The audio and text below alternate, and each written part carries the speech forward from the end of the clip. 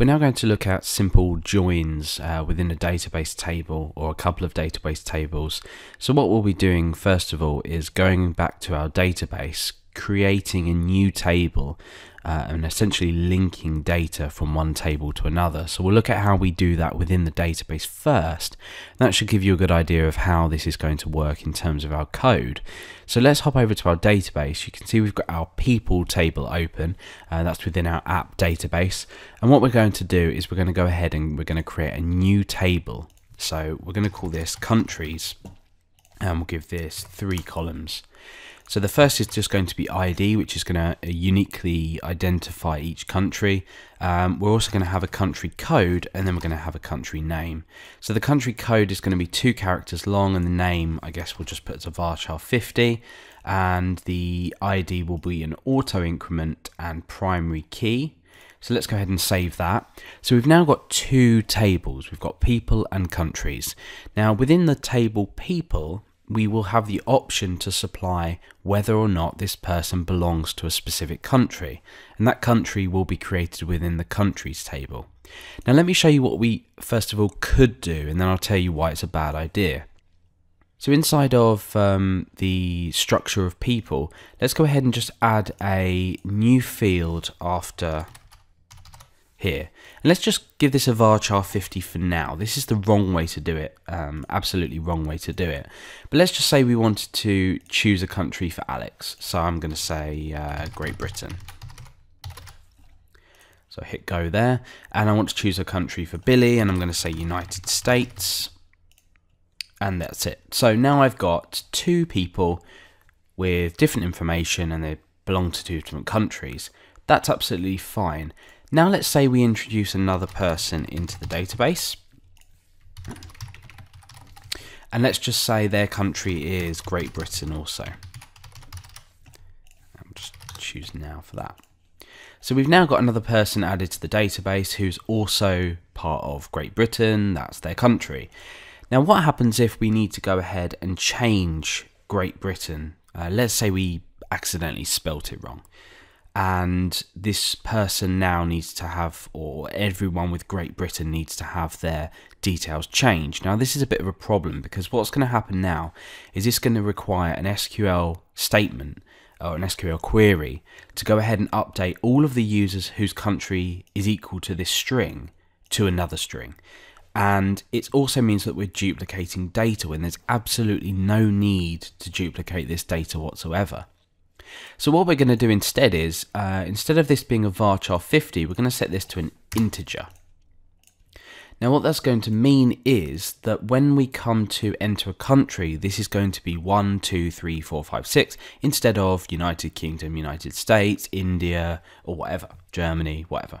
So inside of our countries table, we're going to go ahead and create a list of countries. I'm not going to enter all of them, I'm just going to give them the countries that, or apply the countries that we require. So for example, Great Britain and United States. So the 2-letter country code and the name of the country.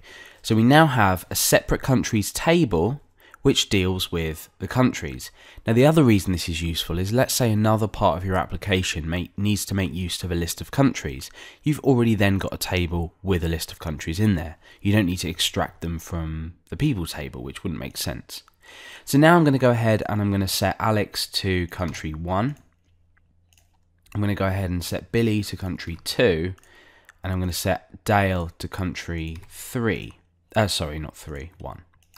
So how would we know what country to set a user to on the front end of side of things anyway?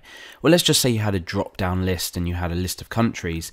You would know from your countries table that you would have ID of 1 and 2. So you could set this value based on that. You can have this within a drop-down list as part of a form when a user registers, or you enter the user's details or whatever. So we now know that we have a people's table with a country field with a number relating to a country within the countries table. Now let's go ahead into our code and actually output this list of people. So let's go ahead and create an SQL statement. This can just be select star from people, and we will create a results array, results variable, sorry, with db query SQL, and then here we'll say if results num rows while row equals results fetch object. So we're basically getting an object of data back. We'll just echo out I don't know, row first name, and we'll just do that for now, and we'll say otherwise echo no results. Okay, so what's happening here is we're selecting all data from the people table, executing the query. If there are rows, we are then going ahead and outputting them in lists. So we've now got Alex, Billy and Dale as we'd expect. Now what I'm going to do is in brackets, I'm going to enter their country. So I'm going to say row country. And this is obviously just going to output 1, 2 or 1, which is useless. We don't want to do this.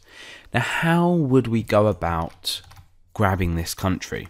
Well, there's a really bad way to do this and a good way to do this. The bad way to do this would be to create an additional query in here to select the name of the country from the database. So let's go ahead and look at how this might be. So in here, we might say country equals db query select star from countries where ID equals, and then in here we can go ahead and say row country, and then we could say something like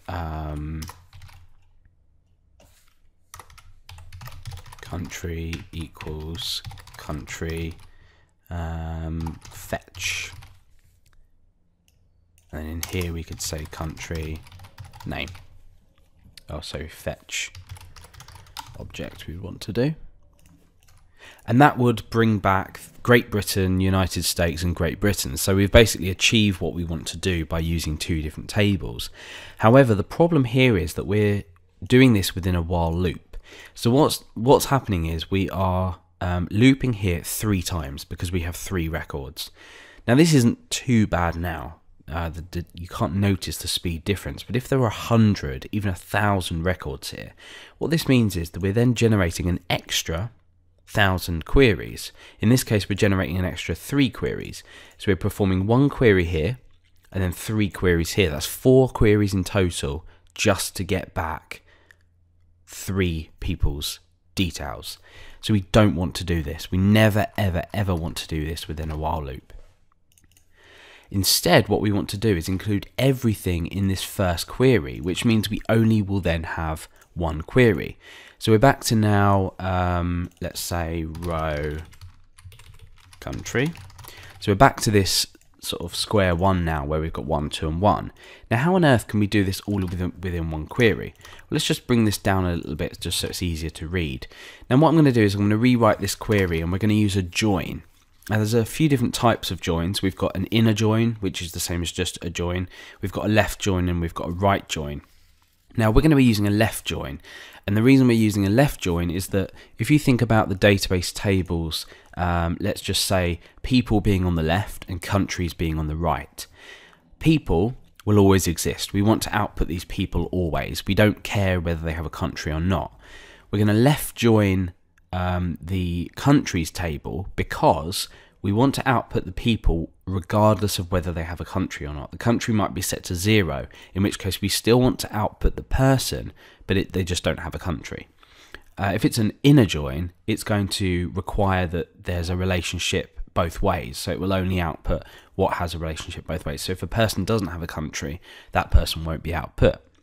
So we'll be focusing on left join now. I won't confuse you too much with the different types of joins, but let's go ahead and take a sort of different approach to selecting this data.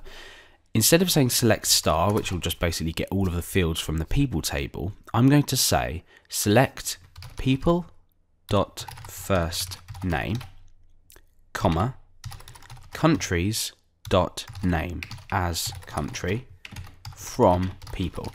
Now Now this might confuse you if you're not too used to this kind of syntax, but what I'm saying is select the first name field, because this is the only one that we're outputting, from people. We could do people.star, but we'll just leave it as people.firstname. So select the first name from the people table, select the name, which is the name of the country, from the countries table as country. So we're calling this something different because we want to output it down here. If we were to not do this, we would have to do row name, and that's just confusing because what does name mean? Is it the person's name? So we're going to call this country. So we're saying as country, from people, and we can even say from people countries. We don't need to do that. We'll do it anyway. Okay, so let's put this down on next line just so it looks a bit more easier to read. So now what's going to happen here is when I go ahead and refresh, we get this out. So it's saying here, Alex, Great Britain, Alex, United States, Billy, Great Britain, Billy, United States, Dale, Great Britain, Dale, United States. What on earth is going on here?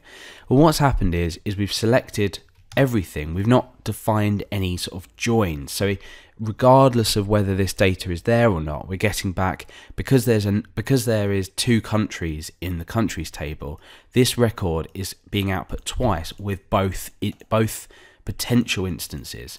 If we were to create another country within here, we would get 3 of these output. What we need to do is link these up somehow so we actually return only the amount of records we need with the right country. So we use left join for this. Now this is slightly tricky, but it's easier than you sort of immediately appears. So we're going to left join countries, which is the reason we don't necessarily need to say from people countries. We could get rid of that if we wanted to. We'll leave it in anyway. So left join countries. So we're left joining this countries table on, and this means on a particular condition. So we're going to say on where people.country equals countries.id. So what does this mean? Well, it means that we're doing this on, let's just duplicate this. So here's the people's table, here's the countries table. We're saying on people.country, so whether that be 1 or 2, equals countries.id, be that 1 or 2. All we're really saying here is where this matches this, and then we know which country that user then belongs to. So what's going to happen now is when we've done this, we're going to get country's name as country, but it's on this particular condition, and that will join the data together. So when we refresh, we get no results. Brilliant. So let's have a look. Might need to get rid of this actually. Yes, there we go. Sorry, we get rid of this because we're basically left join. We're doing a left join on countries table, so we don't need to say from people countries. So now what's happened is it's joined up them IDs. It's matched them IDs up. So we have Alex, Great Britain, Billy, United States, and Dale, Great Britain.